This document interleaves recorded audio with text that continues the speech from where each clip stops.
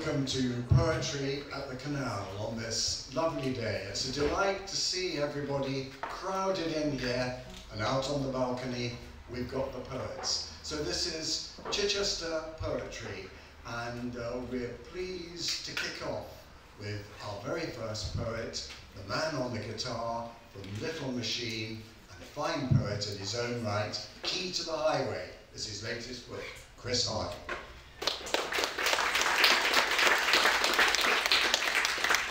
Good afternoon. I'm going to start at school. When I was 10, I went to a new school. One thing I remember about it was the food, how I hid slabs of liver between two plates, and how the headmistress wished to beat me on the hand for this. My mother put a stop to that. There was one girl I liked, and I told her on the way to the bus. She swung her small square case at me. Its sharp edge cut me over the eye. The blood stained my grey glove black as I rode home on the top deck. The conductor and the doctor laughed. Even my mother smiled when I told the story about how I found out that a girl hits as hard as a boy.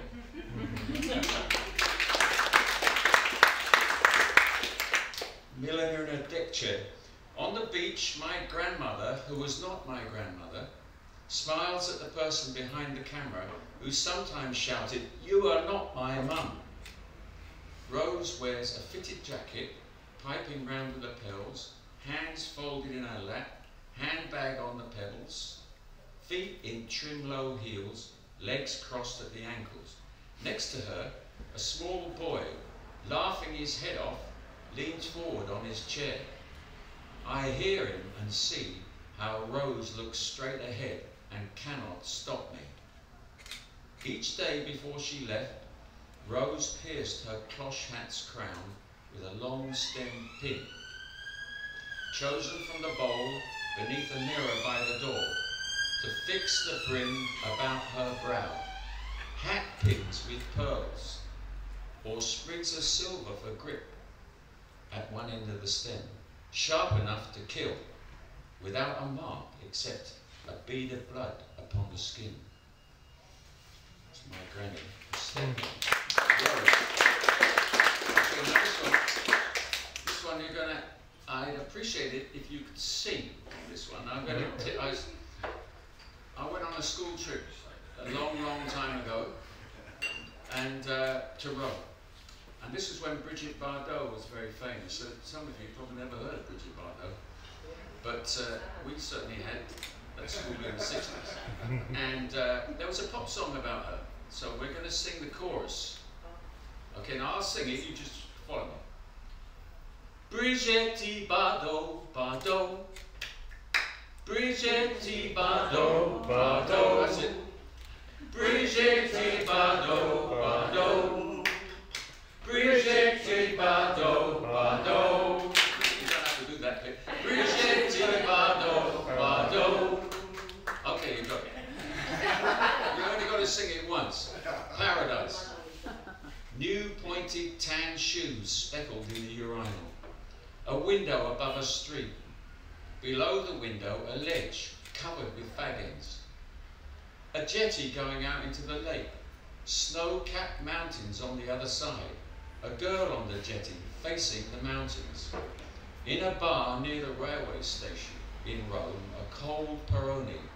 A young man face down at a nearby table. And a voice from the jukebox singing, Brigitte Bardot, Bardot. Brigitte Bardot, Bardot. Brigitte Bardot, Bardot. Brigitte Bardot, Bardot. There you go, paradise.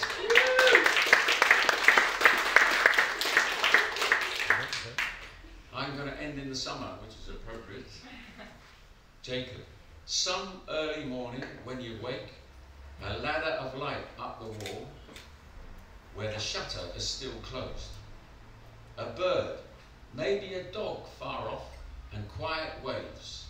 But what you hear is the sun holding its breath. I'm going to just finish with a little haiku here.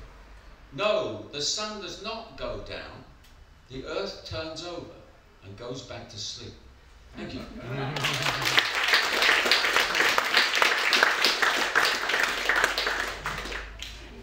Thank you, Chris, who is now just retreating to his guitar to link to the next poet, who is Denise Bennett, creative writing tutor, the author of several collections, including Parachute Silk. Yes, she is.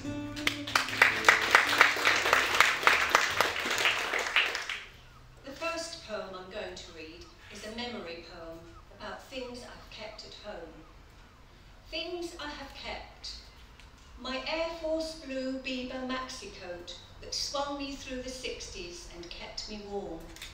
The wooden pendant you fashioned from plywood, strung on a fishing line, early sign of love. The newborn name tags, school uniform labels, Emily Jane, Timothy James, nested with cotton reels and cloth in the sewing basket, woven from banana leaves you brought me back from Pitcairn, which holds the haberdashery of our marriage. The second poem links to the name tags. The daughter grows up and at 40 decides to change her name to Jay. Jay. She wishes to be known by her new name now, so I practice writing it in sand and snow. Scribble it in black ink, in steam on the window. Although the midwife handed me Emily Jane, it's only the name I mourn. She's just the same, happier now with Jay, more neutral, more plain, my grown-up daughter with her new chosen name.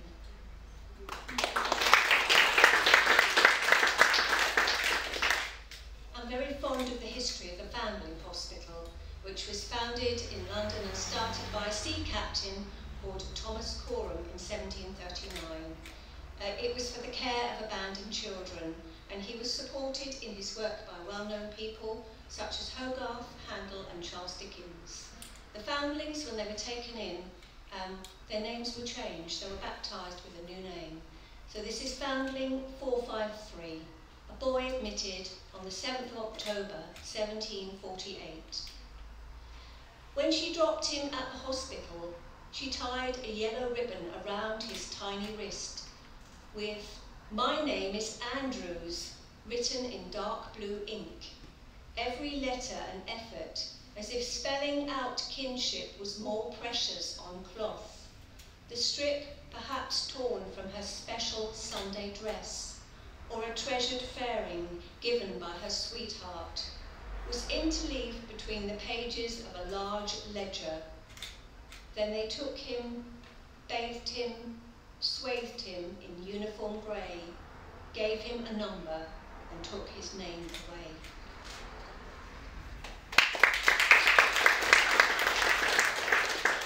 And finally, a slightly happier child. I was collecting for the Women's Refuge, for women who have been abused. I was collecting a crib from a friend, and I've called this poem Collecting the Crib. I lift the white swing crib into the boot of the car, a gift from a widower clearing his attic. My daughters slept here, he said. One died before she was 40.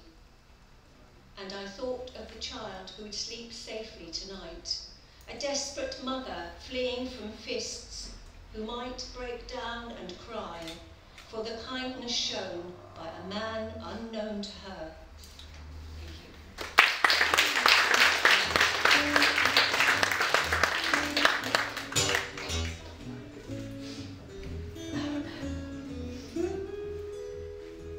And following Denise, we have Alan Bush, who is one of the regular readers at the New Park Open Mic Poetry. And he will help you adorn yourself in all things vintage if you call in at one of the St. Wilfrid shops. Alan Bush.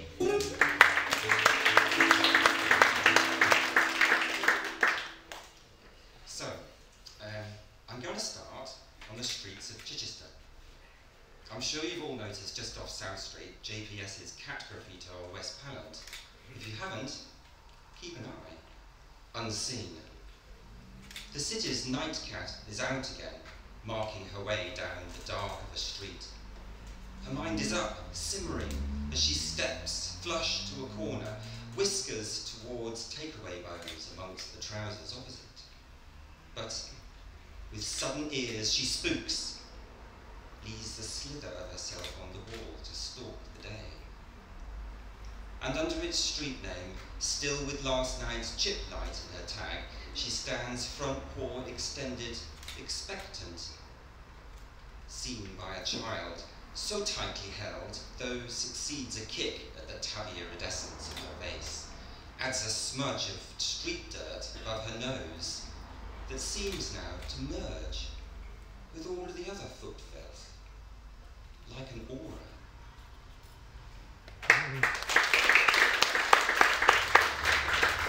So, talking of the filth and the fury, here's the Spice Girls. What even does zig-a-zig-ah mean, really? His voice seems to ask as he reads out the lyrics to Wannabe. Without rhythm, without seeing the lipstick and the tight green dresses, without hearing the close vocal harmonies that demand friendship never ends. Doesn't he know that they also read auto cues to mimic their interviewers, that they swore shared writing credits, that they too were uncontrollable? Are they so very different then? Were Victoria and Emma's, Vivienne Westwood's and Pink Donuts so dissimilar to Liddon and Matlock's fags and safety pins? Or is it just that because Anarchy went out on vinyl, that somehow Wannabe on CD isn't for real?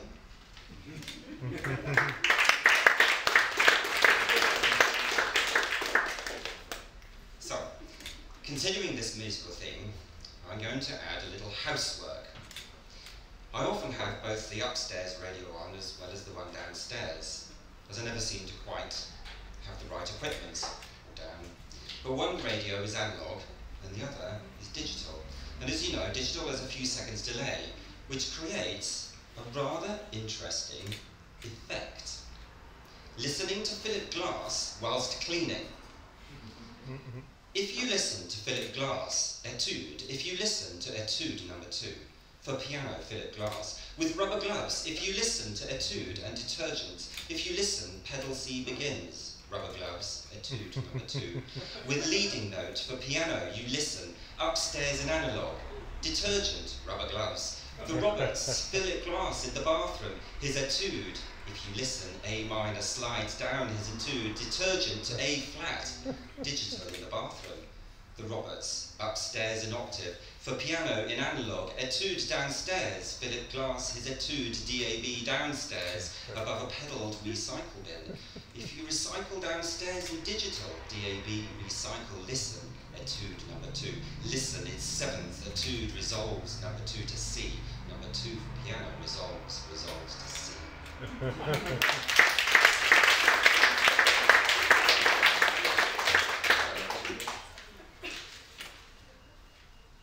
And then as we've ended up in the kitchen, here's a recipe. This afternoon's byproduct serves 2. Set aside, I finished. Now, take the reserved whites from the yolks you used and whip them, beat them.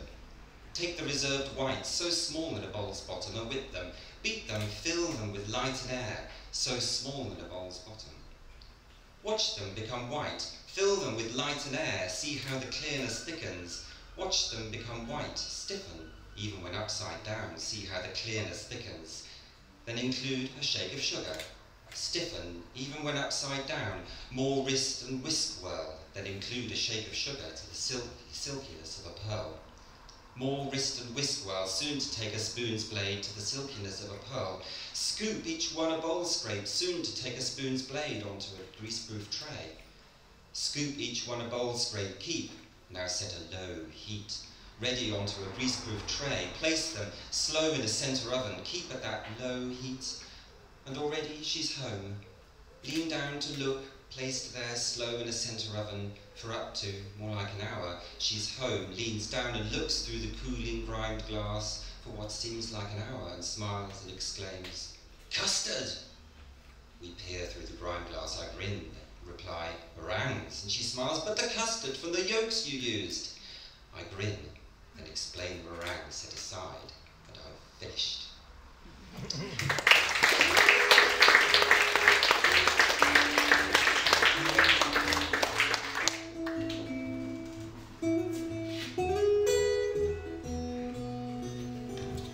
So, having learnt the lessons of custard and meringue, we now move across to an award-winning poet from Hedgehog Press, Pratibha Castle, reading from a triptych of birds and a few loose feathers.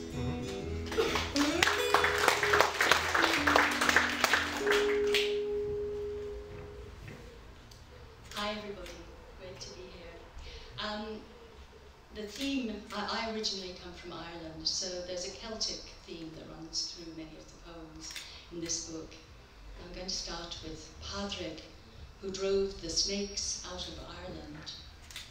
At the allotment, Daddy forked the crumbly black earth till the air quaked with anticipation of excess, me sifting stones in search of treasure. The robin sat, pert, on the lip of the bucket, meant to carry spuds or cabbages, the occasional giggle tickle carrot back to placate the mammy. The bird's eye bright with a lust for worms, his song a crystal cataract of merry, though none of the seeds we sowed ever showed head out of the sly earth. And we saw nothing of the slow worm Daddy promised, so that his name being Padraig too, I guessed he must be a saint, especially when he himself vanished, though he turned up months later at the end of school, again and again and again, till I had to tell the mammy where the toys and books came from, and that got me sent off to board at St. Bridget's Convent, where the head nun was nice to you if your mammy gave her fruit cake in a tin, bottles of orange linked as sherry, a crochet shawl like frothy cobwebs, none of which my mammy could afford, Padraig having banished more than snakes.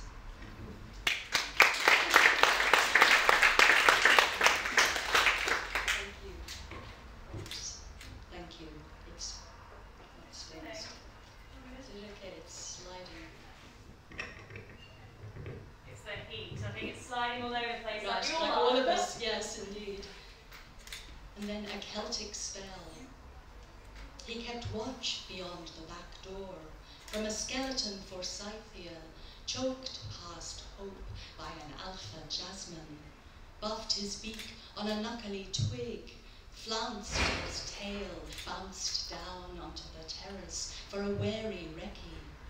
Gran told tales of Celtic lore, of a blackbird's luck, how they augured weather, death. In a clutch of days, he wheedled a cranny in my heart. Mystic whistles wooed me, swelled my chest with an ache to shout out secrets.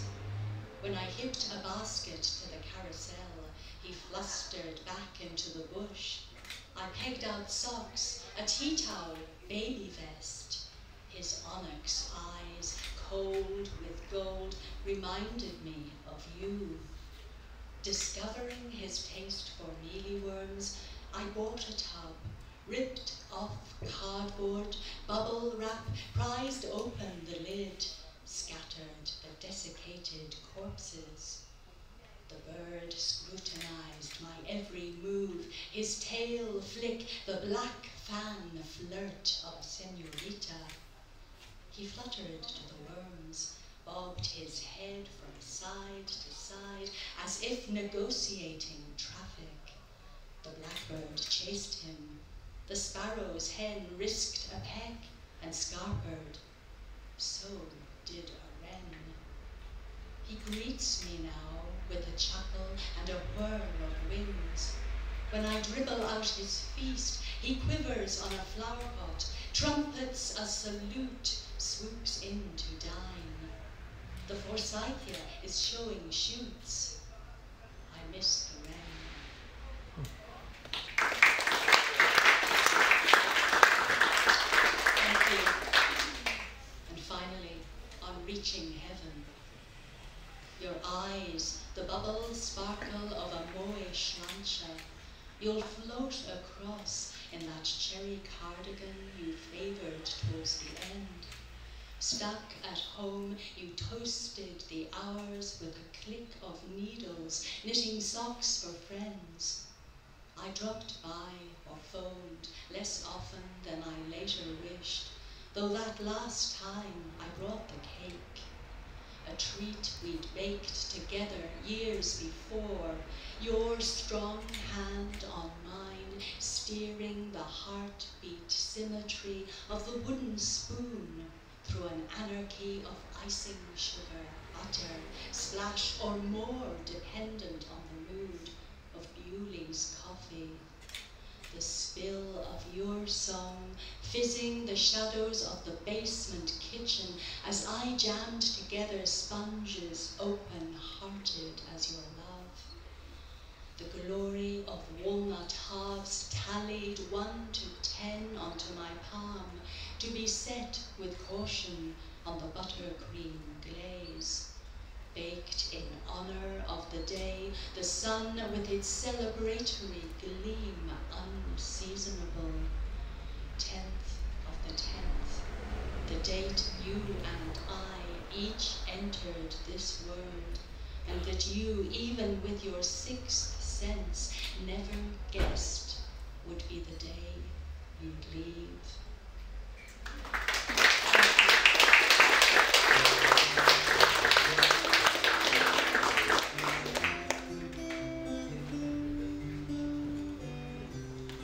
And now it's time to introduce Richard Hawtrey, medieval scholar and the author of a fine volume of verse, The Night I Spoke Irish in Surrey.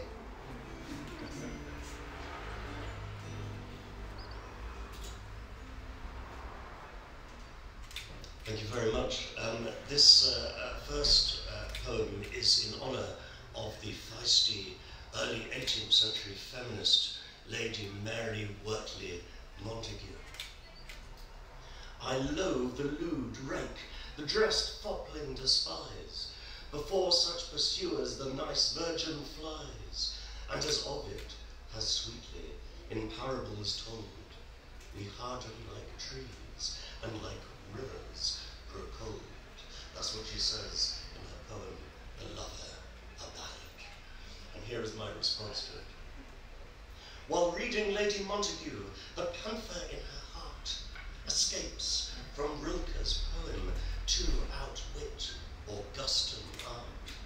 While reading Lady Montagu, her atoms and her bees collide in hailstorms racing from the western Pyrenees. While reading Lady Montagu, I'm rarely keen to please, as her women dance with Ovid through their metamorphoses. While reading Lady Montagu, I don't lose any time collecting fresh hypocrisies to skewer with my rhyme.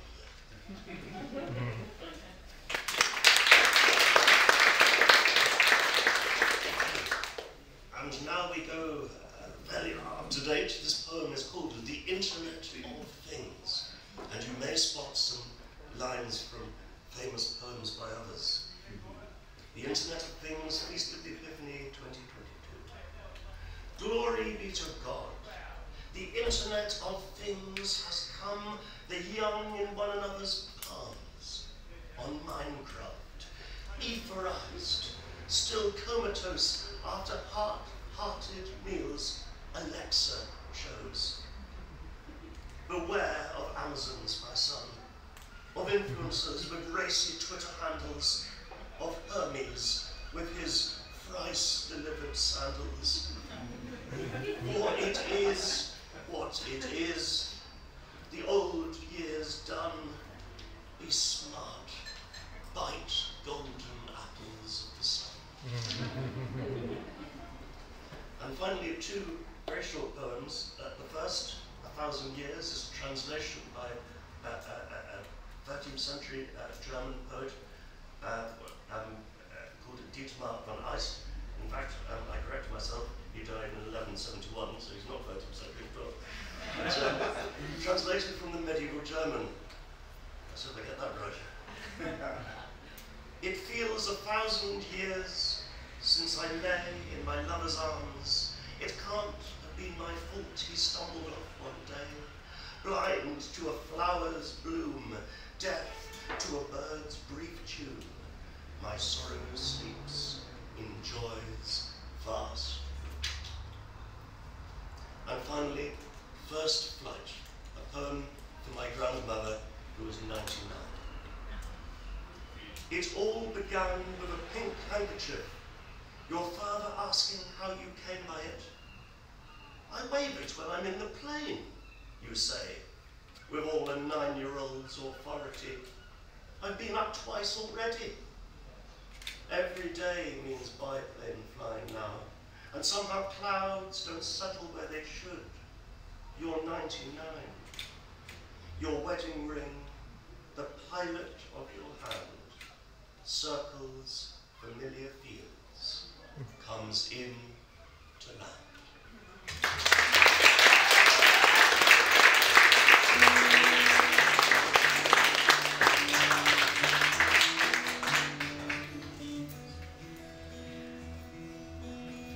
Thank you, Richard, who took us on that scholastic tour there. And we're now following that with Christine Rowlands, who is a regular reader at the New Park for the open mic and also for the Write Out Loud at Wagtail Coffee. So, Christine, over to you. Thank you.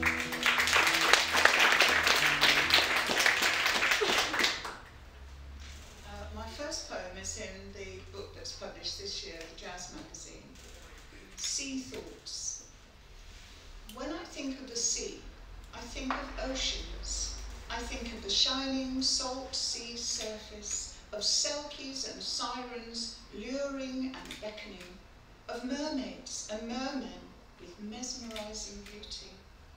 I think of sailors and smugglers and pirates with gold doubloons and barrels of brandy. I think of Captain Pugwash aboard his ship, the Black Pig, of vessels adrift and the mystery of the Mary Celeste, of yachts at anchor in foreign ports, and wharves and jetties and lonely sandbanks. I think of tides swelling in relentless patterns, moon-pulled, time-driven.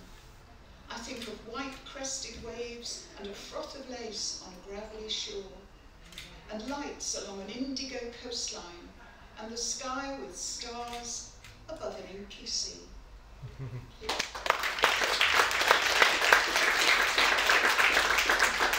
And for this poem, I've put William Shakespeare's Sonnet 18 together with a Metro free newspaper column.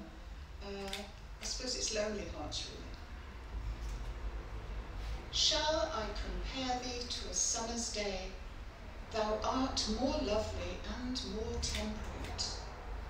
Bonny lady, who gets the 8:52 a.m. train from Liverpool to Sheffield, wearing a delightful tartan skirt. I can't stop staring at your beautiful, kind face. Seeing you makes my day. Fancy a coffee and a piece of cake. Jim Carrey look-alike, Liverpool. Rough winds do shake the darling buds of May, and summer's lease hath all too short a date. Stunning blonde in gym gear and a Captain America top, who got off at Woolwich Arsenal on Tuesday. I'd love to take you to Nando's. Chris in Kent. Sometime too hot the eye of heaven shines, and often is his gold complexion dimmed.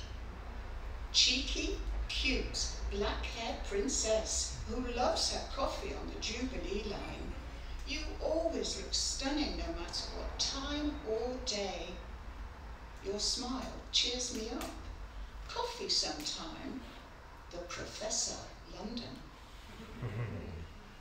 And every fair from fair sometime declines, by chance or nature's changing course untrimmed.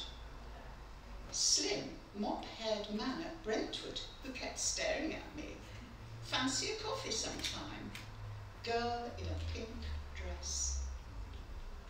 But thy eternal summer shall not fade, nor lose possession of that fair thou own'st. Really lovely policeman on a motorbike at the traffic lights at Wembley Park and High Street. I really enjoyed our chat and would like to continue it over a coffee, Miss Greenjag. Nor shall death brag thou wanderest in his shade, when in eternal lives to time thou growest. 20-something, naturally beautiful female, wearing black jeans and a black t-shirt, and travelling to King's Park, Glasgow. My heart skipped a beat. I'd love to know your name and share a coffee with you. White chinos. So long as men can breathe and eyes can see, so long lives this, and this gives life to thee.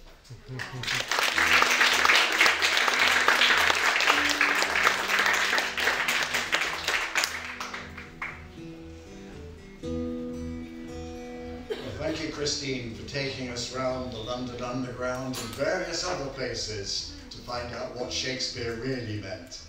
And now it's my pleasure to introduce local author Nicola Goward. Her young adult book, 29 Locks, has been making quite a stir, dealing as it does with inner city schools and drugs and county lines. But she's also a poet, as she's going to prove to you now. Nicola.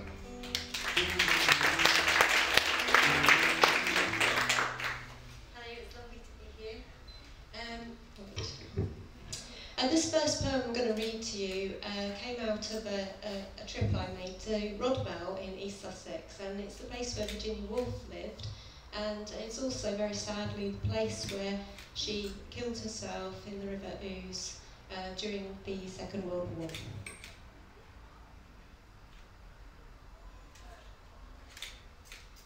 Virginia. Impossible to feel another's pain. The walk to the river so easy. Cows waiting by the gate. This perfect place, chalk circled and green as Rodwell's walls. Its paintings, the pastel tiles, the green of a Hogarth book, prints in the cottage style. Nature is waved inside. Come in, all is peaceful here, naive, and so very far from war. Bedroom sills, sanatorium green, hysterical green, list green, calculation green, war green, insipid, spitfire green. Here to soothe and calm and colour the quiet.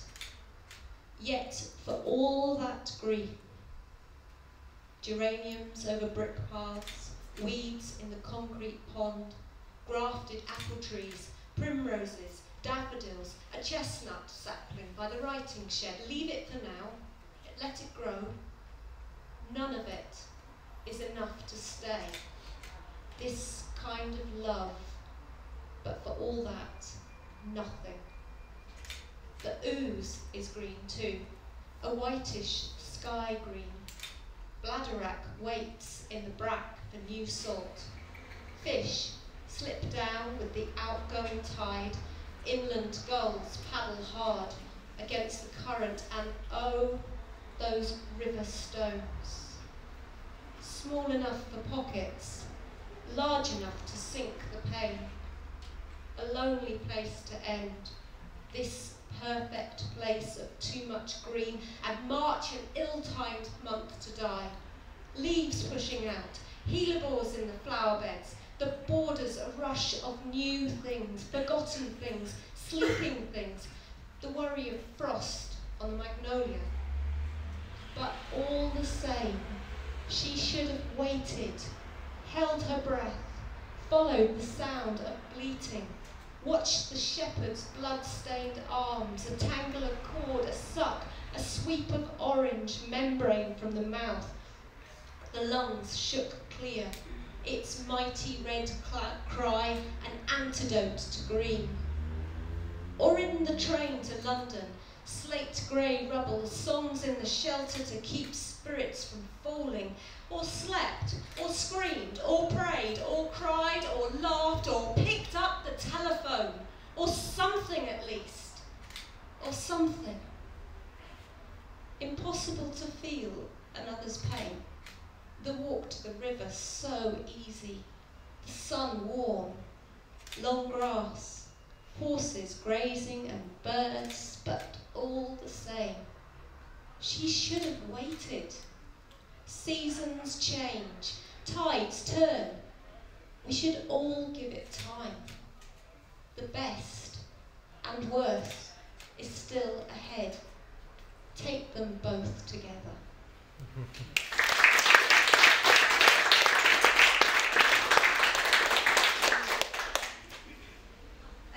Right, so this next one came from learning that how maple syrup is made, but also that birch trees can do the same. So you can get water out of the birch tree and boil it and make it into like maple syrup. So it's called birch syrup. I dreamed of you last night. You came into my dream, sorry feeling and quiet, and watched me tap my birches.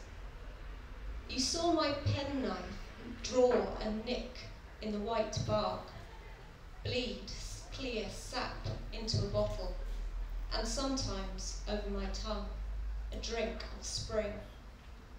I wanted to boil it down until thick, bottle it for your porridge. I wondered how long it would take. I wondered if the cut would ever heal. I wondered what we can ever give without reducing another. I wondered if you'd accept this stolen tree sweet, this scrumped blood of the wood.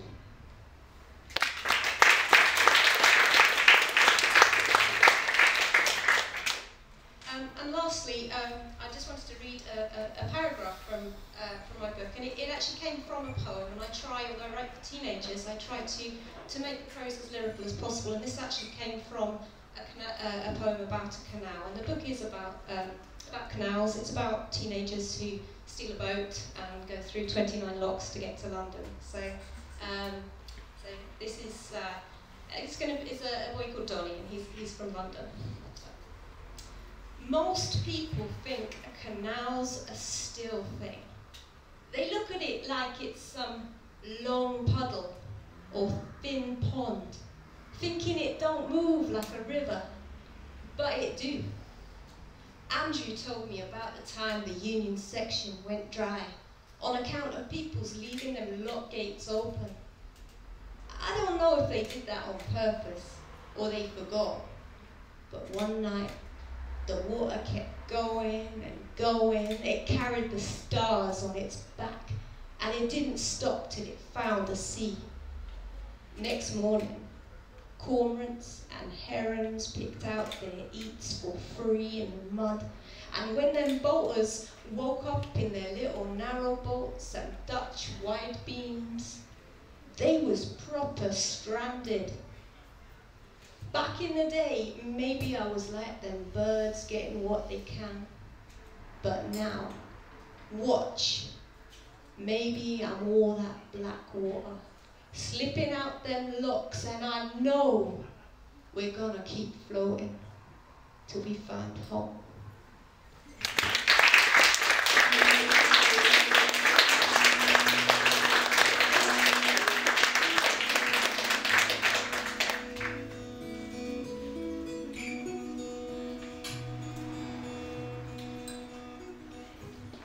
Thank you, Nicola. And if you haven't come across her book yet, do dig it out, have a look.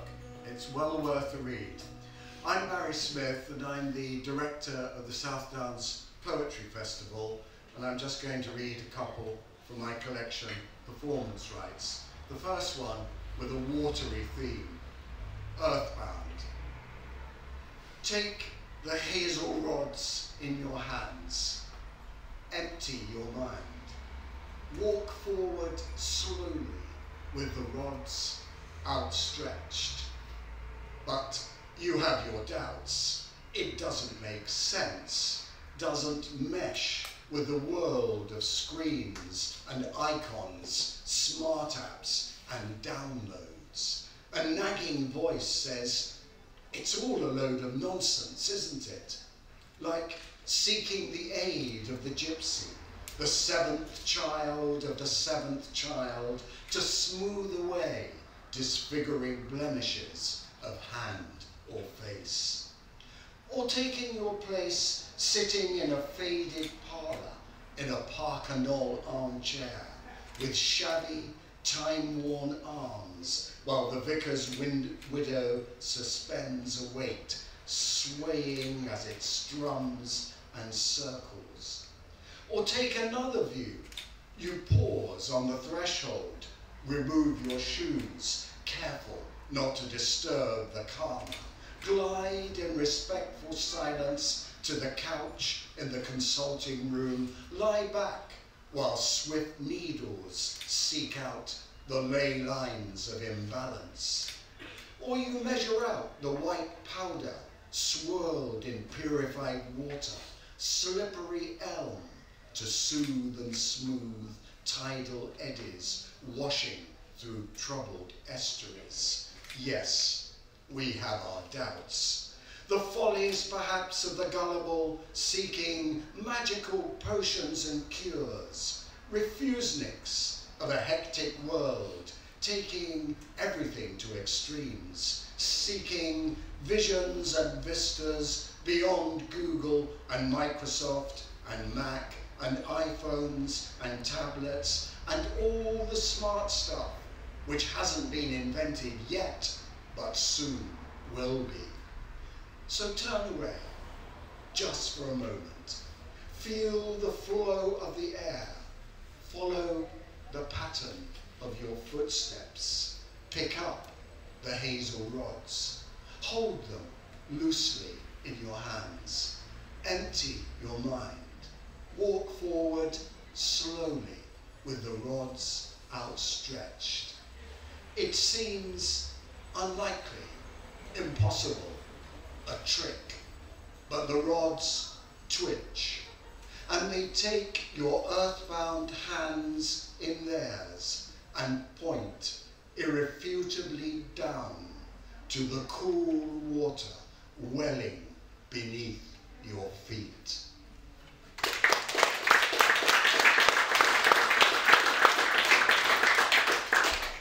That was based on a real experience, and it's quite weird when it happens like that. This poem begins with a classical tragic heroine facing up to authority, and it's dedicated to Greta Thunberg, eco-activist. I will not be silenced. As Antigone creeps into the Theban dawn to sprinkle dust on her murdered brother, as the falling axe silences the finches of Binsey poplars in Oxford fields, as the social media static blitzes the deliberations of symposia, as the oil wells erupt in flames in the latest hotspot conflict zones, as the flash floods and electric storms drown the riverbanks and coastal plains, as bushfires smoulder from Adelaide to the green lanes of Wareham Forest, as the frenzied virtual stratospheres obliterate the patterns of play.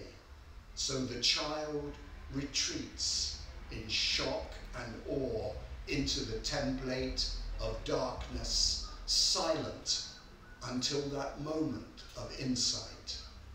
If I do not take up the burden, if I do not hold high the torch, who will? I will not be silenced while the earth burns.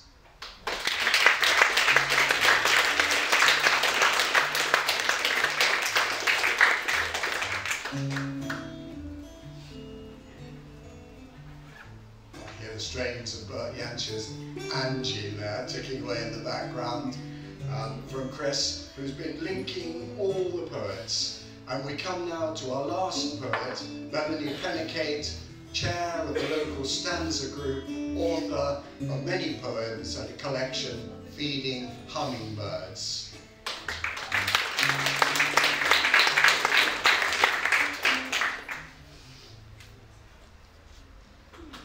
Good evening. I was looking for something that might relate to the canal, and my person, Mike, learned to fish down there at the side of the 827 Donington, he said.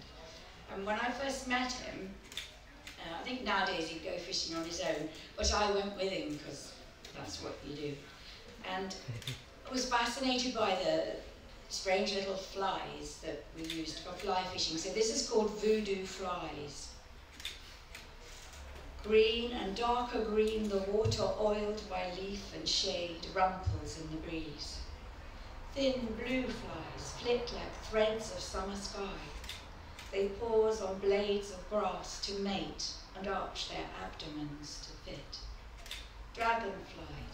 Dragonflies by wind perch on reeds, twitch their heads and launch, less delicate. Fragile red flies skate invisible straight lines on air. Whisker-limbed insects dip and settle on the water's rocking skin, dimpling the surface of the lake. The fishermen as pockets, fat with tins. Bright feather flies, filed by tint type size, pin legs, hair legs trailing. He's lost a good one, swallowed by a trout which broke the line, escaped. It chokes on voodoo feathers and a bar, skulking at the bottom of the lake. The fisherman selects another hook, choosing an effigy by hue and weight, flicks back his rod to fly the line again, half challenged, half disconsolate.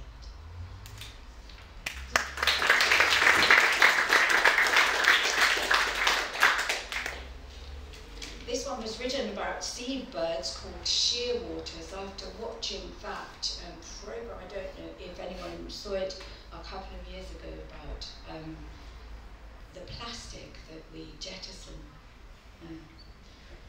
These topics are so big that you have to find something you can get hold of, really. So this is called shearwaters.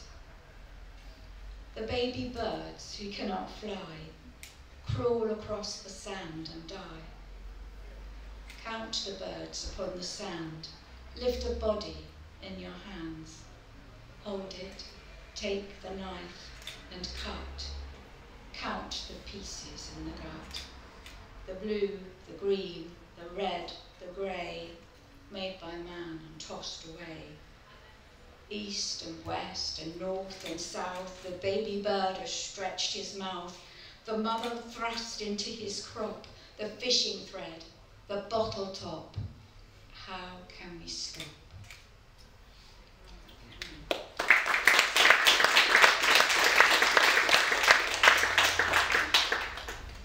This, I had my COVID, which I'm sure we all had our COVIDs, or are about to.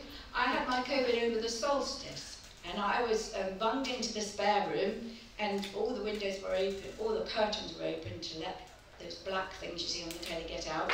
And the morning song of the birds was just astonishing at 4:30. So this is a sonnet, and I called it COVID Dawn Song, Solstice 2022. Pigeon claps his wings to lift from sleeping. Thrush exclaims, "It's you! You did it! Sparrow child sits in the guttering, weeping, lonely for the lofty dark that hid it. Goldfinches ring out their circle charms, jackdaws haw and hack about the ashes. Too monstrous for Lelandi's beckoning arms, old crow flips his finger wings and crashes. Though in this room I'm halfway to the sky, though blackbird pipes reveille on his flute, and Yaffle rattles brains about his head. Though Mother Sparrow scolds, now fly, you fly. I lie here motionless, awoken, mute, with windows wide and birds all round my bed.